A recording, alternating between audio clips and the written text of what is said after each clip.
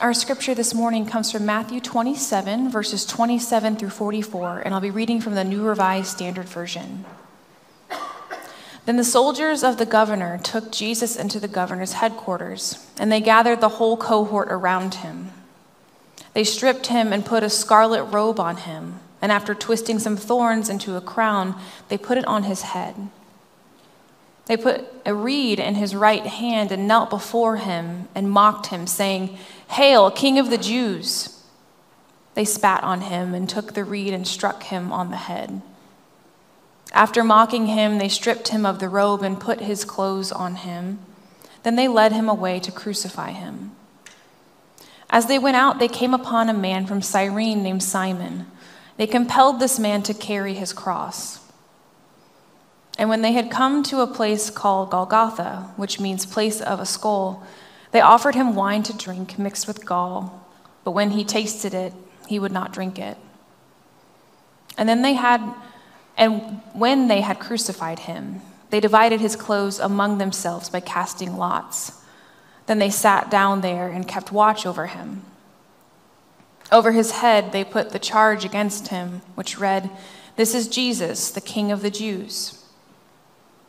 Then 2 rebels were crucified with him, one on his right and one on his left. Those who passed by derided him, shaking their heads and saying, "You who would destroy the temple and build it in 3 days, save yourself. If you are the Son of God, come down from the cross." In the same way, the chief priests also, along with the scribes and the elders, were mocking him, saying, "He saved others. He cannot save himself. He is the King of Israel. Let him come down from the cross now, and we will believe in him. He trusts in God. Let God deliver him now, if he wants to. For he said, 'I am God's son.'" The rebels who were crucified with him also taunted him in the same way.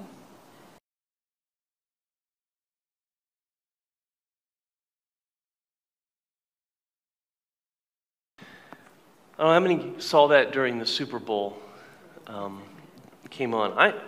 I don't know about you. I actually got tears in my eyes when I watched that. Because how many of you are sick of that? And the amazing thing to me is, whatever you think of the organization that put this out, there's a sincere irony to people coming out and criticizing that group for the things they believe in. I can't say I agree 100% with them, but that message speaks to our hearts the way we often hear Jesus speak to our hearts. So I see Jesus in that, don't you? Who's sick of it? What the world needs now isn't airtight systemic theology. That's why I have a great hope for the United Methodist Church, because John Wesley never had a systemic theology, he had a practical theology. I'll talk a little bit about what that is.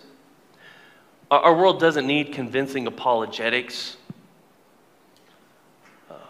clever comebacks, logical traps. Our world doesn't need forced morality in our laws.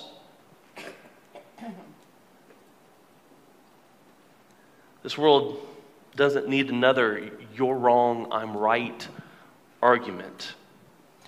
It needs Christ-like unconditional love. It needs a love that says, "I will love you no matter if you embrace me or you beat me, ignore me or whip me or nail me to a cross and leave me to die. Break me, it will not change my love for you." That's a deep love, and that's the love God came to show us and reveal in his Son. I love this line from one of Rich Mullins' songs. "We have a love that's not as patient as yours was. Still, we do love now and then. And it's time for Christians to love." We have, as a whole, spent a lot of time pointing out what is wrong in the world, and certainly the world is an easy target, isn't it? Most of us are an easy target when it comes down to it. It's not hard to point out what is wrong. What is hard is to point out what is right in our enemies, in those we disagree with, in those we may dislike. God's love is a love that is unchanging. I don't know if you've ever experienced the love of a parent or a grandparent or someone special in your life who, no matter what you did, you knew they were going to love you. No matter how rotten you behaved or how badly you messed things up, their love was going to be there. They might not be happy with you, but their love wasn't going to change. That's the kind of love that will transform the world. Not a love that points out what's wrong. There's plenty of people to do that.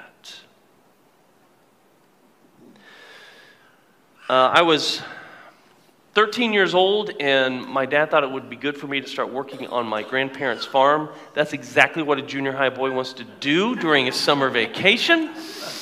I will admit, looking back, I was becoming a bit of a punk, and trying to grow my hair out long and just be rebellious. Nothing wrong with long hair on a guy, but I was doing it to be a punk, let's just be honest. And Dad thought some hard work would cure me of that, and Grandma and Grandpa's farm was just a mile down the road. So that's where I spent my summers. And while I hated every minute of it then, I wouldn't trade those days. Well, I complained about it, but I found a source of pride there that I had not known before as a young man, working on that farm and seeing what I could accomplish. And Grandma and Grandpa, grandmas and grandpas are loving and kind, and they set out cookies. And then there's those grandmas and grandpas that treat you like a hired hand, and that's what I had. But in a loving way, they expected everybody to work hard. And I can remember we went down to the corner store in little town of Lincolnville, and my grandmother wanted me to run in. It was at the end. We had been baling hay all day, and if you know what that's like when you're actually baling the hay, not just, running a machine that puts a big roll in the field, but throwing it up and stacking it, you get chaff all over you, you're smelly, you're nasty, you're stinky, you look a wreck. And we pulled up, and there were all my buddies with their shiny bikes and their sharp clothes, hanging out in front of the corner store, trying to bum cigarettes off people, that kind of crew. And I was like, Grandma, I'm filthy, I really don't want to go in there. Look, and those are my friends. I'm a little embarrassed how I look. And she looked at me, and I'd never seen my grandma get so mad in all my life. And she pointed a finger in my face, and she said to me, "Don't you ever be ashamed of how you look after an honest day of work." And I walked into that store mile high, because I didn't care what any of those punks cared about how I looked. My grandma had changed my perspective on who I was and the value of others' opinions, because I valued her opinion over theirs. There's plenty of junior high boys sitting on the porch ready to point out what's wrong with us. The world doesn't need another bunch of those people. We got that guy, right? And you all can probably name him. What the world needs right now is a Grandma Barton. What the world needs now is somebody that, despite how filthy and nasty we might have made ourselves look on the inside and on the outside, can look at us and say, "You are a child of God. You have a worth." Every time we pass along that stinging Facebook post or repeat that argument we heard on our favorite news network, every time we do this, we are piling on to the whips that hit the Savior's back. We are piling on to the jeers that cried out to the Creator on the cross. We are piling on. We are piling on. And the church, for some reason, has thought for a while that its righteous indignation gives it a right to belittle other people, and it just doesn't. Or it gives us the right to call out in them what we think is wrong and how we think they ought to behave. And that's not the gospel I've read. In fact, it is the people who do that very thing that we see Jesus get so irate with. And so when Jesus had every right to come down from the cross or call down a legion of angels or to tell his disciples to draw their swords, when he had every right to do so, what were his words in response? Father, forgive them, for they know not what they do. He neither confronted his enemies with clever arguments, nor did he confess they were right. He simply stated a position of love. He didn't get involved in culture wars. When they brought him the emperor's coin, he dismissed it. When they asked about temple taxes, he dismissed it. When they asked who has authority, he dismissed it. But everything he did projected a value of loving others and going to an extreme to represent it. We are called to be Christians who stand in the middle. And standing in the middle is not an easy place to do. So no wonder the American church today hasn't had a taste for that for a long time. Because standing in the middle, it reminds me of the, I'll show my age a little bit. I love the original Karate Kid, you know. Came out in the 80s, and Mr. Miyagi and Danielson, and he asks Danielson, are you ready? And Danielson says, I guess so. And he says to him, walk left side, safe. Walk right side, safe. Walk in the middle, sooner or later, squish like grape. No, I guess so. But that's exactly where we're called to walk as Christians. To be that vulnerable person that stands in the middle. That loves both sides of the aisle. However you define those aisles. To stand in the middle and call out the value and worth in both. And probably if you're on one side or the other, you go, boy, that's going to be a hard task. But it's there. Trust me.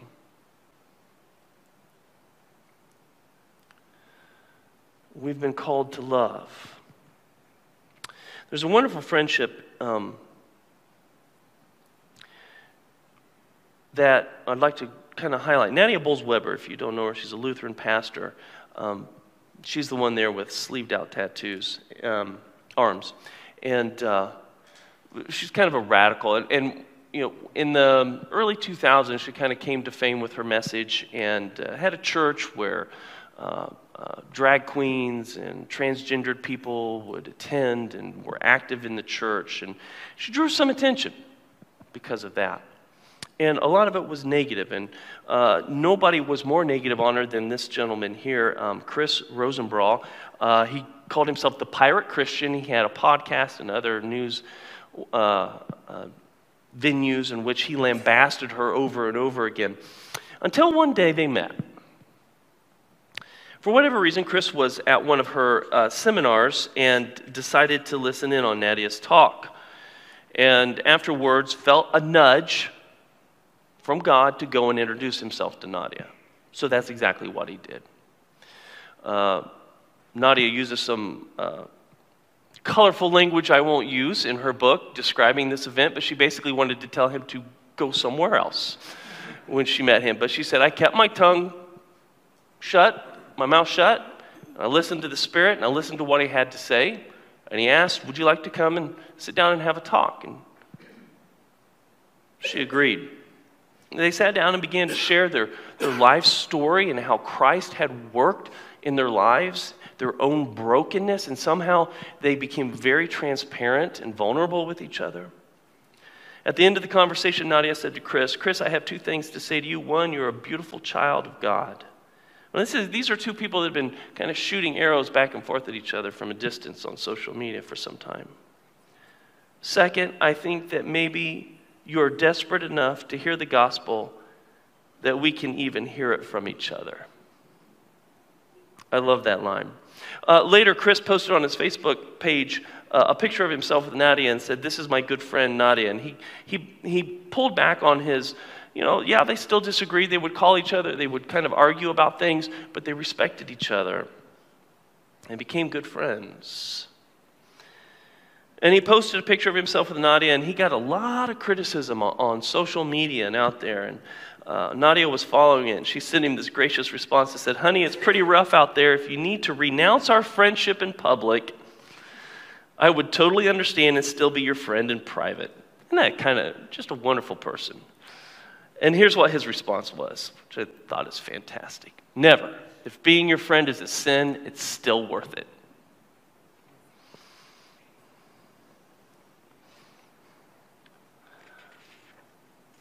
Are we a people that's willing to stand in that middle?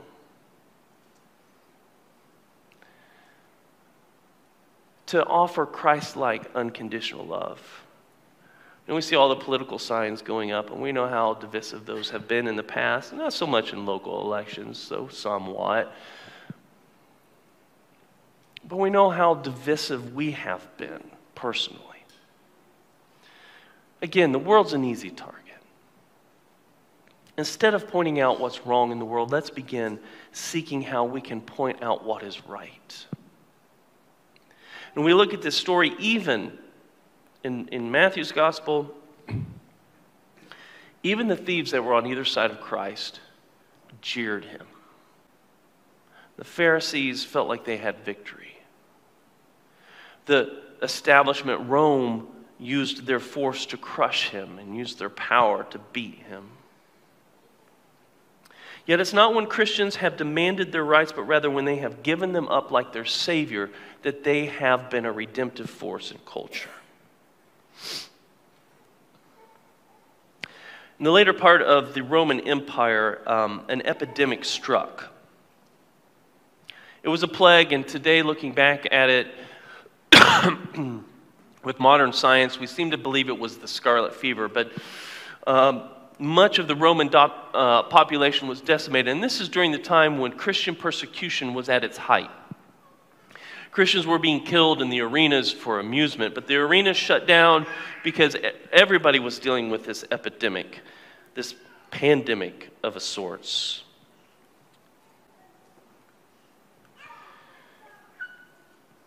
An article by Layman Stone argues that it was during this time that Rome became Christian, because what happened was those Christians who were in hiding, those Christians who had been persecuted, sought out, and killed, came out of the woodwork and began treating those who were dying, became vulnerable in their love, came to the community that sought to sacrifice them, and instead offered care. John Wesley never set up a systemic theology that said, this is right, this is wrong. What he did set up was a practical theology that sought to speak God's grace and love into the community, into the lives of our friends and neighbors, our family, and yes, even our enemies.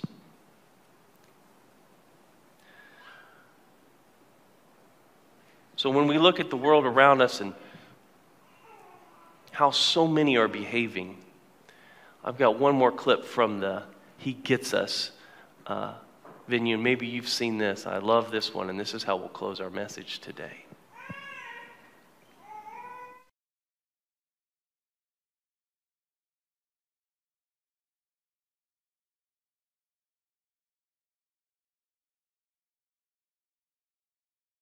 About you, but I'm tired of trying to be right. I just want to be loving. Amen? Amen. Now let's pray. Lord, help us to get our hearts right with you, that we might love the way you would call us to love, to behave the way you would have us behave, like children. Children aren't so much worried about if they're right or not, but they care if people love them and how to show that love. Help us to be children. It's in your name we pray. Amen.